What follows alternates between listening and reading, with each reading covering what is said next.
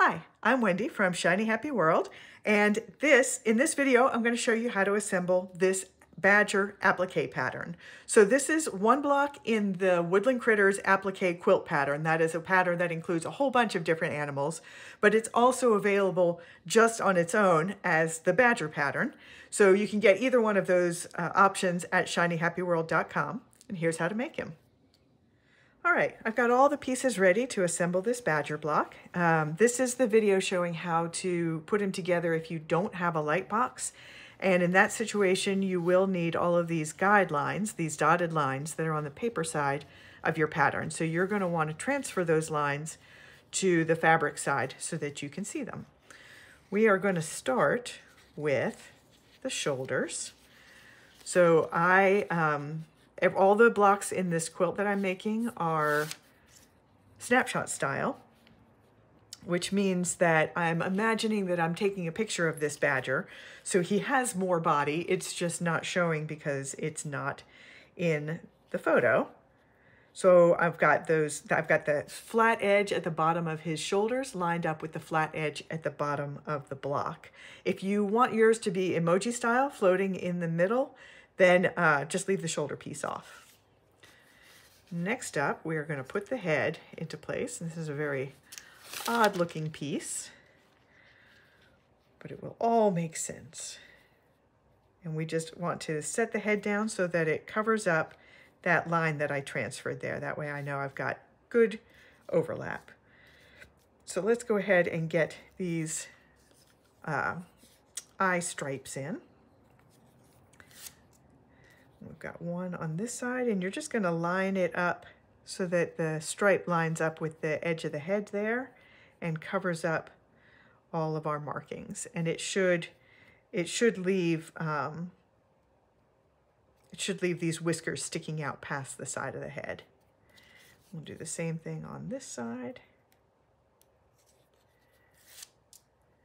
This last point of the whisker should get covered up, the whiskers, the little floofy sides to his face. There we go.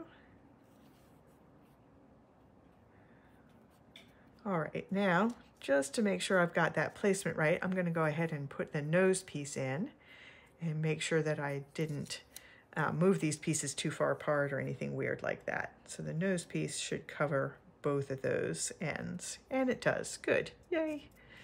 Okay, now we're going to tuck the ears in place, and the ears just get tucked behind the head. And you try and do it without moving all these pieces. There we go. One of the advantages of using a light box is that you lay them down from the bottom up, and you never have to tuck pieces behind existing pieces.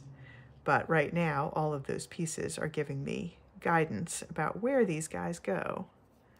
Push this one over just a little bit.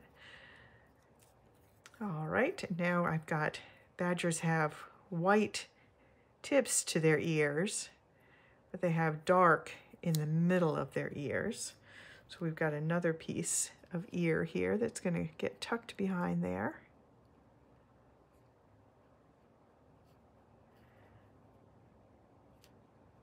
There we go. And I'm just going to pull this back because I don't want that little sliver of white showing there. There we go. I had just bumped that at some point.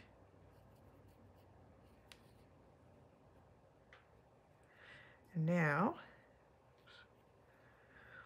we need to get the dark inner ear on this side of his ear.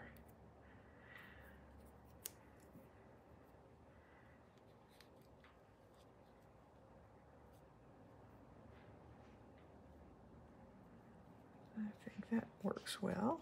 Just tuck that in just a little bit more. All right, now all we need to do is put his eyes in place.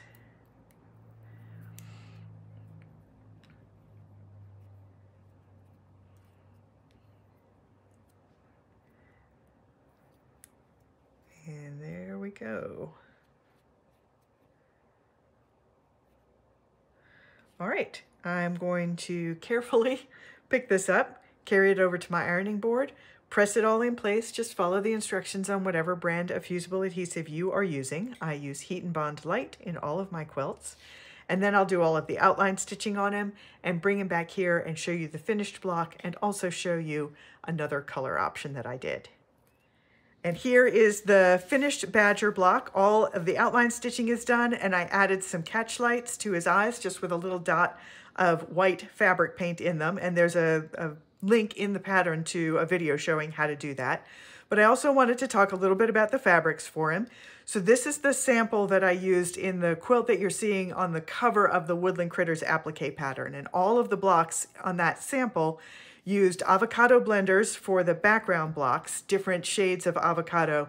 And it's a fabric collection that I have available on Spoonflower.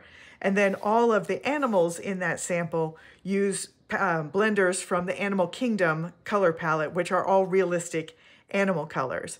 I've got a different option that I wanted to show you. So this one also for the badger uses colors from the Animal Kingdom palette, so realistic badger color, but instead of that green background, I've given it a pastel orange. This is actually cantaloupe. This is from the Farmer's Market collection, and this is one of the blocks that's available with the quilting lines actually printed on the fabric, so you just follow along on the sewing machine. And I have one more total fantasy version.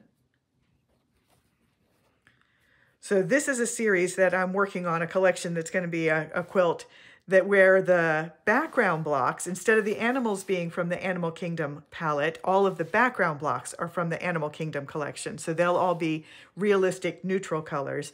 And then each of the animals in this quilt are using colors from the Farmer's Market, blenders from the Farmer's Market collection, and each animal is monochrome. So it's all different shades of one color. And for most of them, I'm using this gingham combined with this dot. I call this one spilled cereal, and this one is almost gingham. So for almost all of the ones in that quilt, I'm using just those two prints. So you can see that you don't need to have multiple shades of the same color to get a nice looking block. You can also even just use two shades, a dark and a light. So I'm Wendy from Shiny Happy World, and this is the badger pattern.